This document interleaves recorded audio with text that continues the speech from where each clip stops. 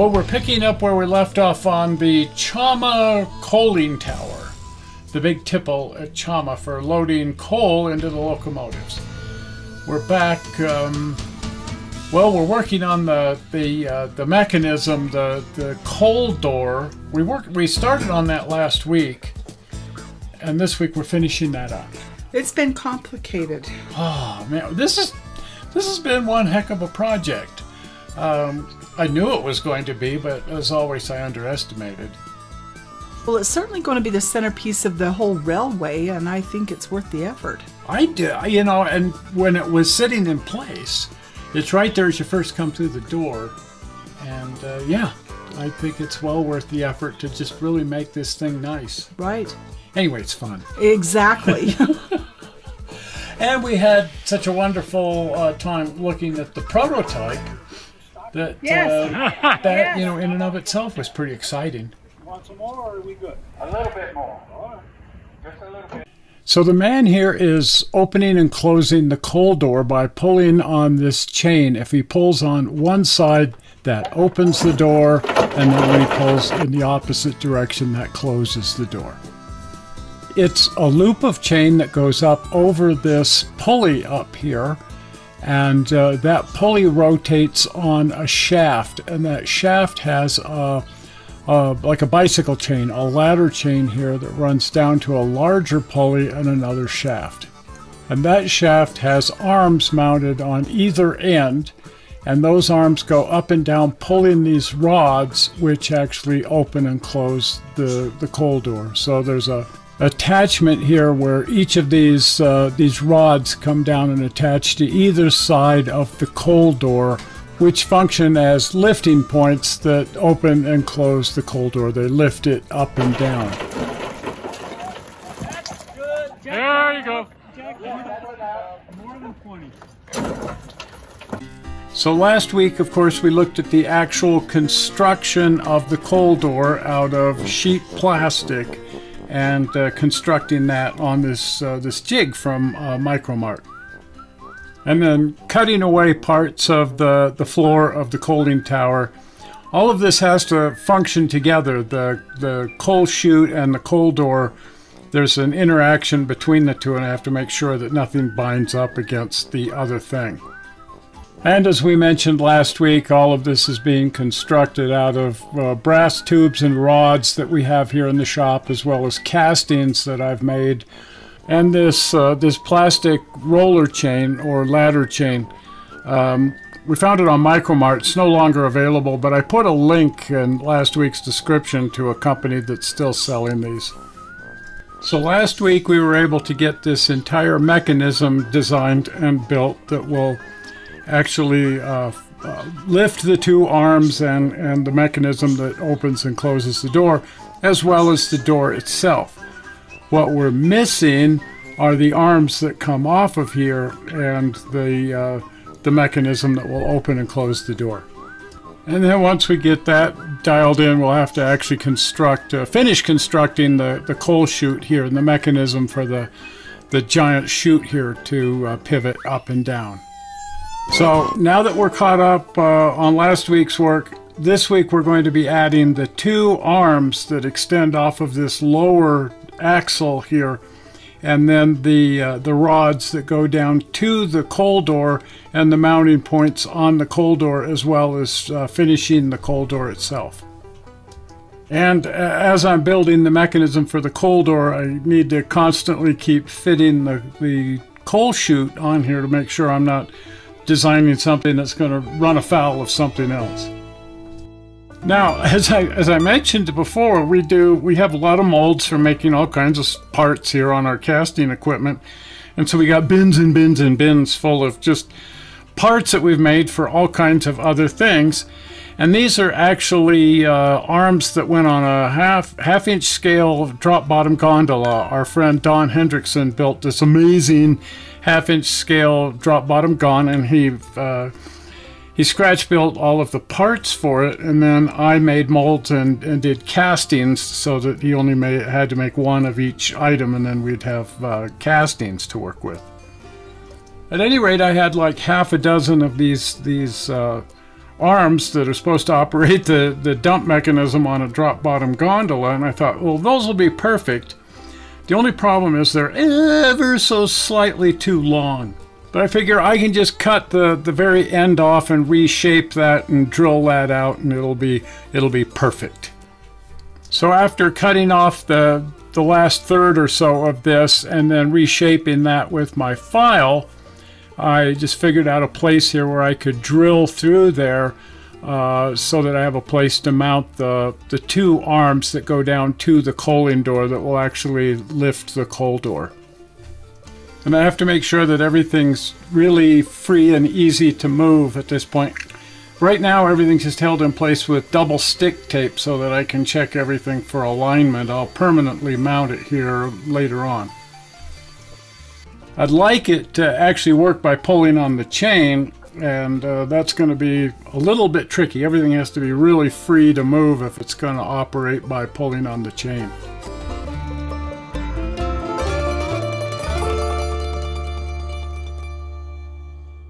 So next up, I need to actually finish the coal door. I've got the one brass piece across here, which comes down and sets over the top of the coal chute itself, so that the coal seamlessly moves from the bin onto the coal chute. And that also stiffens this edge of the door and holds it in square.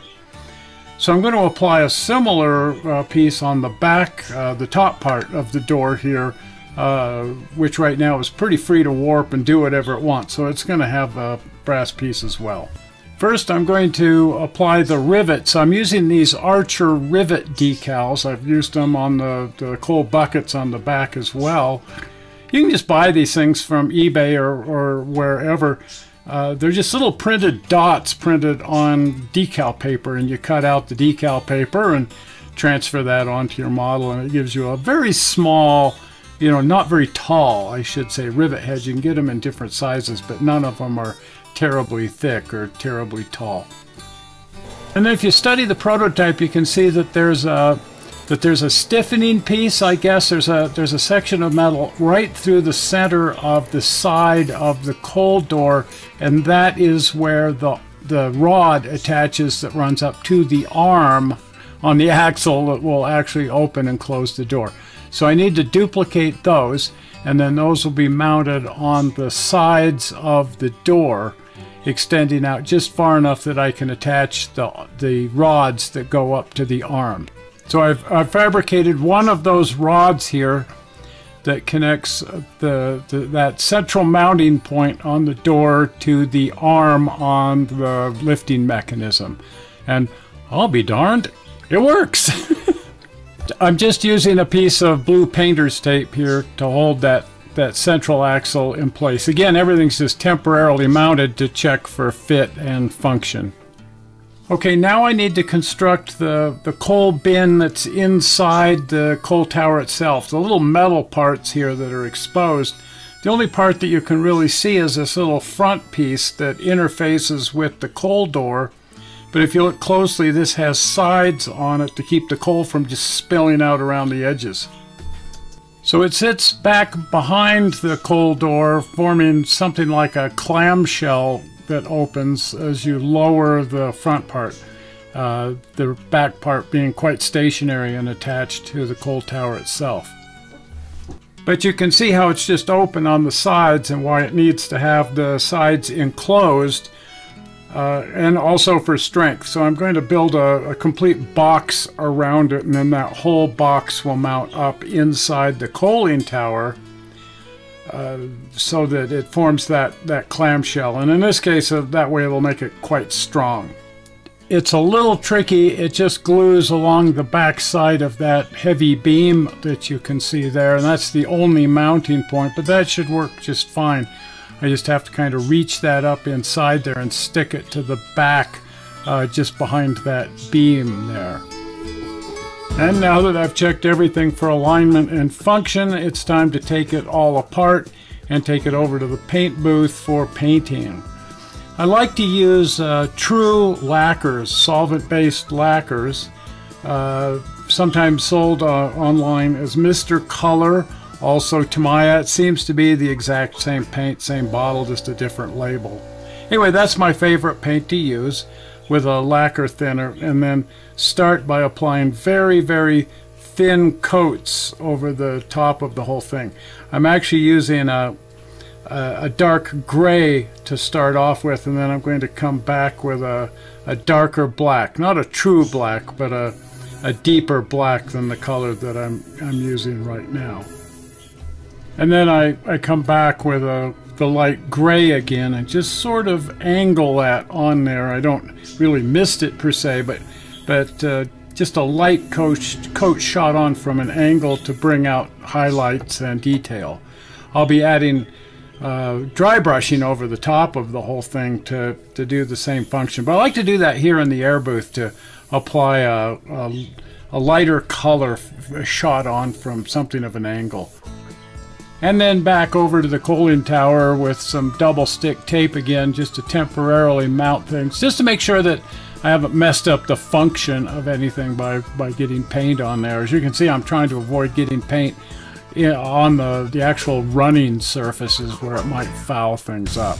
Okay, on to the chain. The chain has a really bright chrome plating on it, some kind of plating on there to make it look bright and shiny and silver. I don't want bright and shiny and silver. I want it to be kind of a dull silver with a little bit of filth going on, but mostly just a dull color, not this shiny color. And if you've watched the videos on making corrugated metal panels out of aluminum, I use this etchant, this circuit board etchant, to weather those aluminum panels, and boy does it do a great job. And I thought, I'll bet I can use this acid to burn that plating completely off of these chains. So I just put a little of that etchant in a cup, and then I was dipping the chain in there and letting it sit for a little while, and I could see where, yeah, it was taking that chrome plating right off of there. And then I've used a baking soda bath, just mix up a little baking soda and water to neutralize that acid. But when I use that, there's a fairly violent reaction between the two, but it adds a coloring. It makes the metal turn kind of dark. So in this case, what I'm doing, I'm dipping it in the acid and then into the soda bath, and you can see the reaction, and I get that black goo, and it actually colors the metal black. With the aluminum, it'll turn it completely black if I'm not careful, because I want to keep a sort of a rusty, dull finish to it. And in this case, mostly it's just taking the chrome plating off the chain, but it is adding a little bit of irregularity and dark color to it by using the soda bath. So you can see what I've ended up with here for the most part is just kind of a dull, industrial looking chain. It isn't shiny, it just has that dull gray color to it. I went back and forth a bunch of times because as I cleaned it off, I could see that there were still little shiny areas down between the links, and I wanted to make sure that I had all of the shiny parts removed from the chain.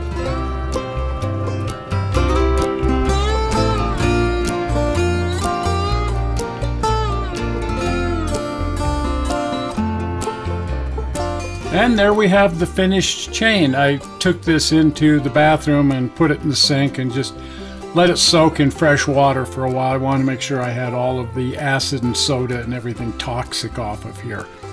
I'm then very careful to dispose of the acid, not just pour it down the sink or something, but contain it and make sure it's properly disposed of. And there we have the final look. It's a much shinier silver. I shouldn't say shiny, but it's a more silver color than the other mechanism. But I like that contrast. I'm probably going to add a little tiny bit of dark color to it, but just a bit.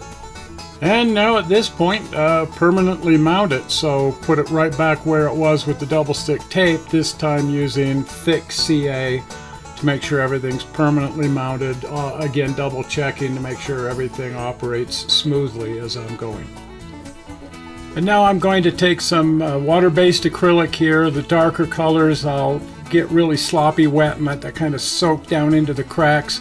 And then the lighter grays are sort of dry brushed over the top of the whole thing, just to bring out detail and give it a bit more of a weathered look. I'm not going for any kind of really crusty, rusty look or anything, but just come in here with a little bit of these lighter colors and just a hint of dry brushing over the surface of the whole thing to bring that out.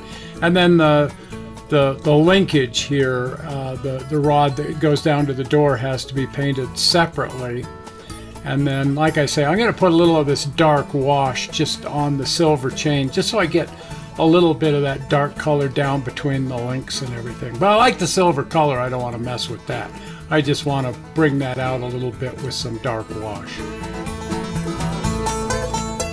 And then I've added a plastic plate over the top of the hinge that runs the coal door itself to hide that and to create a smooth transition between the floor of the coal chute and the coal door itself.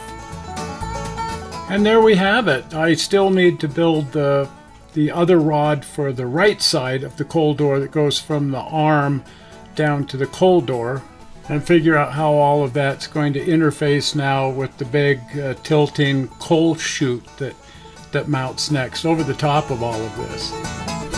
And that has a tilt mechanism, sort of a teeter-totter mechanism that I swear is almost as complicated as the one that runs the coal door. And it has to seamlessly integrate with the coal door and the floor of the coal bin so that it's a smooth transition all the way from the floor of the coal bin onto the coal chute. So just when you think you're kind of getting, well, we are getting a handle on it. Oh, there you go. But there's just so much more to do. And this coal chute is going to be another major piece of construction. And then there's a few little finishing things for the front here. Right. And at that, I think it's done. I hope so. But maybe not. But maybe not. One way or the other, like we say, it's going to be fun. Exactly. And that's the whole point. I think building this stuff is the funnest part of the whole thing. Oh yeah, modeling it's a blast. Yeah, and I enjoy the building a lot more than the running. Yeah, so I do too. When we get this done, it'll just be going on something else. Exactly. And hopefully you'll want to follow along with all of that. So if you're not a subscriber to the channel, please subscribe to the channel. And the easy way to subscribe to the channel is by clicking on the upcoming blue button. Zoink! Right there, the blue button.